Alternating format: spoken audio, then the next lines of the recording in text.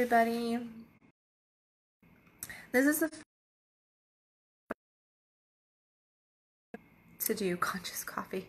So it is so far past my coffee drinking time. Oh my goodness. Definitely no coffee going into my system at this hour. I just walked in the door, dealt with kids and stuff, and I had been blowing and going since about 7 this morning with clients from 11 to 7 today. Hey, evening Mary, evening Keisha. It has just been one of those days. So very, very long. So I'm going to confess a sin. I'm actually drinking. Like, I'm really drinking. It's just been one of those days. And I think that every working girl should be able to have a cocktail every now and then. So I'm drinking this yummy, yummy butter pecan moonshine something or another. It's just simply to die for. And I thought before I go and I make coffee, before I go and do my conscious coffee, before I go and make, dinner, before I do anything like that, I was like, I deserve this little drink. And I wanted to touch base because I was like, I could just not live stream today. I could do that. I could not live stream. I could just chill. I could just chill the fuck out, and I don't have, nobody's on my butt to get this done. But I can tell you what, I wrote that article yesterday where I was talking about the gentleman who was confused on my program and all that kind of stuff and thought that I was giving away a whole coaching program one-on-one with me for under $200 and what value means and all that kind of stuff. And that led me into an evening.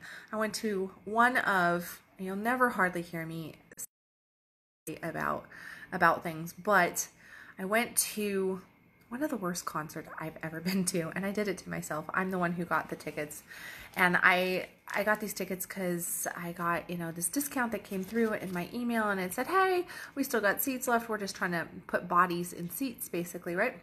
And I went, what else am I going to do on a Thursday night? So I bought 2 tickets. It cost me $8.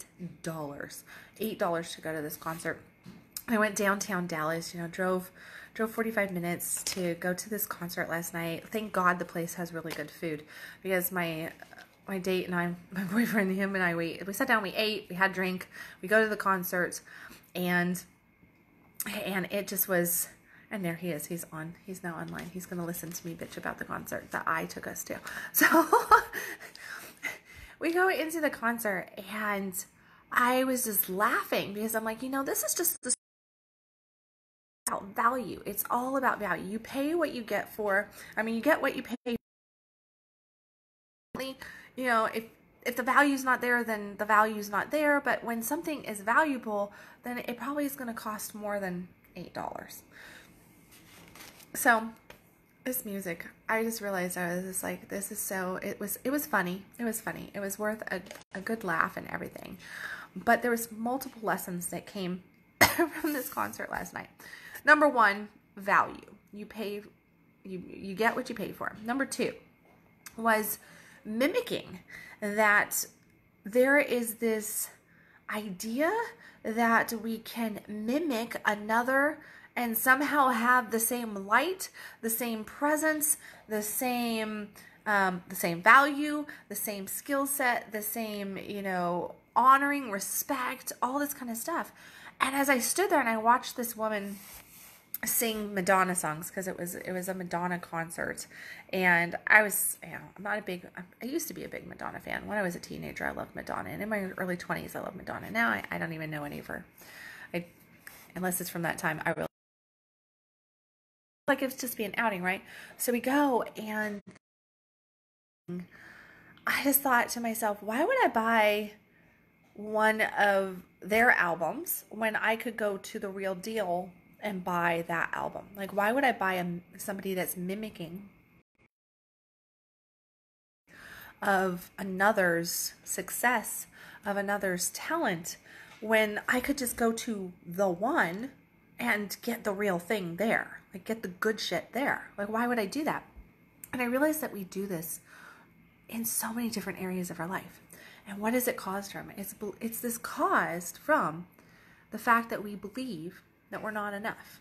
Number 1, we believe we're not enough. And at the exact same time, show up as we are, who we are, that we're too much. Over and over and over again, I work with people, and this is one of the big statements of, I'm just too much, but I'm not enough. Or I'm not enough, but man, I'm too much. Like, I feel like that, I think there's just too much of me. People can't handle me. I'm too that, I'm too. I'm not enough, I'm not enough, I'm not enough. And we have this massive, variance that we feel about ourselves. And then what do? We mimic what we think success looks like.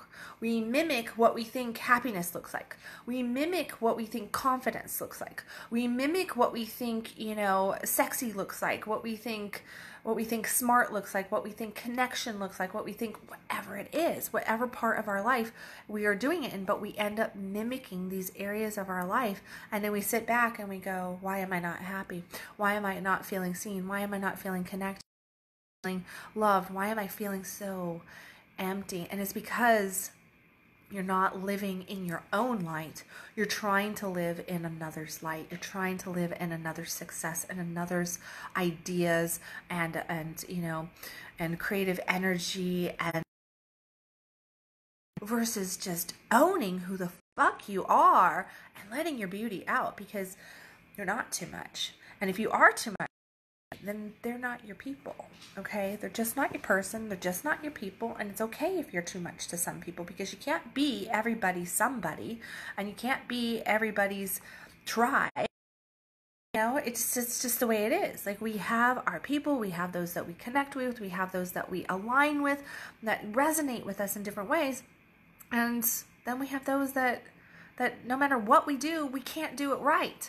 No matter what we do, they're not going to like us. They're going to call us names. They're going to say things about us. They're going to judge us. They're going to criticize us. But what do? We go, I'm too much. I'm not enough. So I'm going to pretend to be this image that I see her or him being, and they have what I want. So they have go, and I'm going to act like them, mimic them. I'm going to pretend to be like them. I'm going to pretend think like that I feel like that that I'm going to act at the best of my ability like them. And we can have small successes, and we can have small connections, and we can have a little bit of woo in our life, but at the end of the day, we are empty. Being true to ourselves, we're not being us.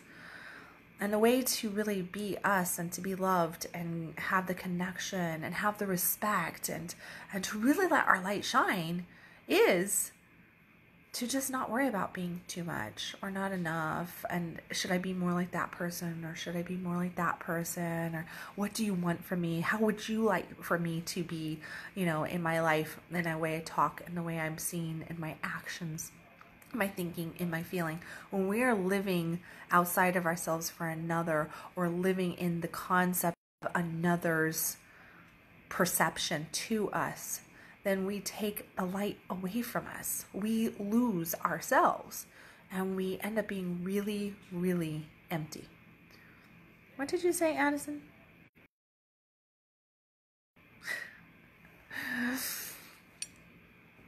Oh, I don't know what you're talking about. I'm like, what are you talking about? Tacos.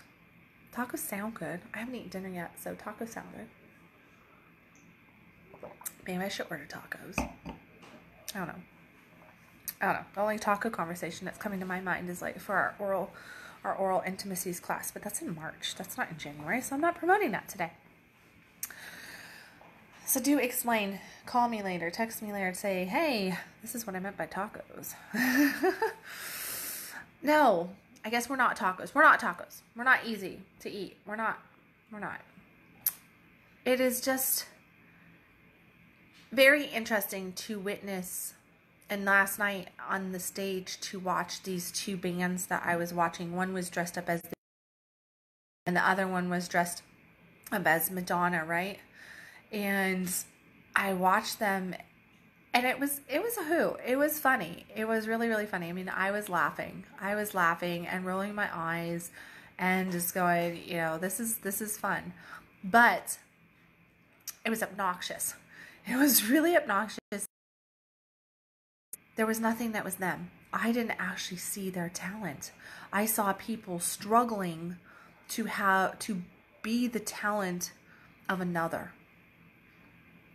And they got lost in their struggle. They got lost in the shadow of the other people that they were mimicking, that they were, trying to be like. And that's exactly what happens to us anytime we do this, is that we get lost in the shadow of another. We get lost in, in the ideas and the belief structures of other people. And I can just tell you, I'm not going to make this horribly long conscious cocktail as it is tonight. But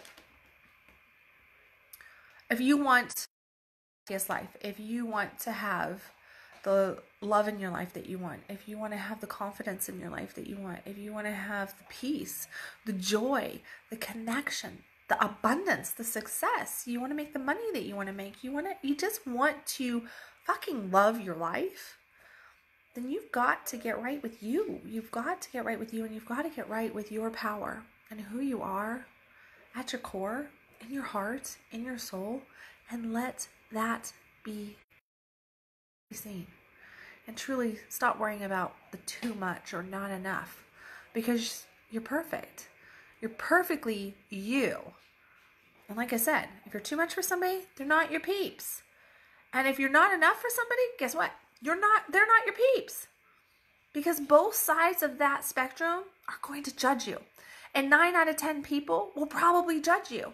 But that's because they're only insecure with themselves. Because they themselves don't have happiness. They don't have joy. They feel disconnected. They don't know who the fuck they are. They don't know what they want. They're picky. They're judging themselves, and they see everything that they don't like about themselves in other people.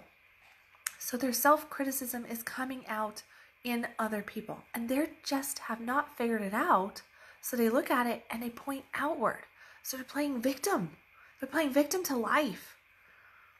And I would like to think that the majority of the people that follow me, or at least some of the people that follow me, have figured out that we create our lives. We are manifestors of our life. We're not victims to our life. Our life unfolds as we think and feel about it. And that means that we are our own creators. So if we have a whole bunch of people in our life that are judging us and pointing our fingers and blaming and all that good stuff, guess person in the mirror, because we bring those people in and we feel like we're small, stupid, ugly, not enough, too much, we're too this, we're too that. That's our thoughts coming back to us, manifesting out of somebody else's mouth. But when we start to change those thoughts about ourselves, when we start to feel differently about ourselves, when we fall in love with who we are, we start to just really love and enjoy, guess what happens? We have absolutely fucking amazing things happen. I get a lot of bad publicity here and there. Go figure. Not everybody likes me. I'm too much for some, and I'm not enough for others, and make everybody happy. But I can tell you that the people that I really truly connect with, they are consistently affirming to me awesome, amazing stuff. But you know why? Because I'm some amazing stuff. So I encourage you that tonight, before you go to bed, to take a moment and to go in front of a mirror in your house. And, just go to the bathroom, look in the mirror, and I want you to just make eye contact with yourself. And I want you to just state a few affirming, positive affirmation statements to yourself about your life, about who you are, about, the things that you're doing. Like, let some brags out. Brag about yourself. What a concept. Every time I tell my clients, what's a brag that you have to share with me? A lot of people just go, uncomfortable. You want me to I want you to brag to yourself about yourself. I want you to tell yourself that you love yourself. I want you to smile and respect yourself, honor yourself for giving yourself some compassion, for giving yourself some love. Give yourself that smile. and know that you're worthy of it. And the more you do something like that, the more you start feeding yourself the positive thoughts, the positive feelings, then you're just like, no, like, I'm good. I'm like, I feel good. I am good about this. I'm really good at doing this. Wow, look at this in my life. Look at this in my life. When we really focus in on the positive shit in our life, we get so much affirmation and more of it brought back to us.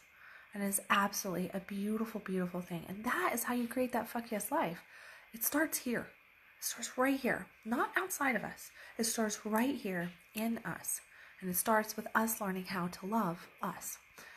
So take a moment tonight before you go to bed to give yourself just a little bit of TLC. So my holiday sale is over. There were a few people that took advantage of that. Ooh. More power to them, because they're going to just rock on into 2020, and they saved a fortune on all of that good stuff. I don't have any specials out, so I'm not going to advertise anything today. There you go. No marketing from me. The sale is over and everything's back to its normal prices. So you could have saved like $1,600, but you didn't. Or maybe you did. Who knows? There will be some New Year's specials coming out. There are a massive amount of workshops already on the agenda for January. My local people, make sure that you click on the events tab at www.kendalwilliams.com. Go and look. There are write-ups that are coming out for a whole bunch of events. I've got some amazing events coming. Addison, Bell, and I have partnered with Sarah Secrets and Condom Sense in our local area. So you're going to see a whole bunch of events that they are supporting for us. We're going to be doing panel talks with them. It's an amazing start to the new year to work with a company that has 22 local stores in the area and that is going to be supporting us. We're going to be their experts on their website. It is definitely a very, very powerful event there. So bringing some education to hundreds, thousands, potentially more people in the local DFW, Texas area. So that is happening. Addison has some beautiful events out also. You want to definitely go and check her stuff out. It's all on my website as well. She's got some beautiful puja integration stuff coming up. I've got my Superwoman Success Secrets, which is an online program that is coming up. We've got a panel with Sarah Secrets coming up. We've got our Tantra reboot, which we have been doing. I think this is our 3rd or 4th year doing this. This is an amazing start to the new year. So local people, definitely jump on, click on the link in the comments section and go explore what is coming up. See that January and February already have some stuff, even though there's not write-ups for everything and ways to pay. January, February, and March, there's already a whole bunch of stuff posted for both of our works on there, our joint stuff and some of our solo stuff. There's online stuff also. So if you are following me and you are not local, click on the link anyway and check out and see what is coming for online courses, because I have some beautiful, beautiful new courses for women, for couples, for men, a whole bunch of really amazing stuff coming out in this new year. So make sure that you kind of get a feel as to what's going on. I'm also going to be relaunching my Tantric Practitioner, Holistic Practitioner training. Level 1 is going to be relaunching, and it will be available. That will provide you with a whole bunch of content. We have already gone through it. I'm going to be going through it again, and we will be ending in Costa Rica at the end of spring for a beautiful, beautiful retreat for everybody who makes it through that. So make sure that you go and check all of that out at kendalwilliams.com. I love you guys. I'm going to go enjoy my cocktail, make a little bit of dinner, finish up a little bit of work, and just chill out. Because guess what? This girl is off to Tahoe. Off to Tahoe in a couple days. And I've got a lot of work to do before I go to Tahoe. So I love you guys. I will catch you tomorrow with a real conscious coffee. Probably like in the morning with actual coffee, not coffee flavored martinis. Yeah, probably not that. So we don't do that at 7 or 8 o'clock in the morning. But yeah, I'll catch you then. I love you guys. As always, stop existing. Start living. Realize that you really are truly worthy. And you are worthy of the best amazing year. The year that not only transforms you and expands you, but really shows you the evidence of how fucking amazing you are. I love you guys. I'll catch you.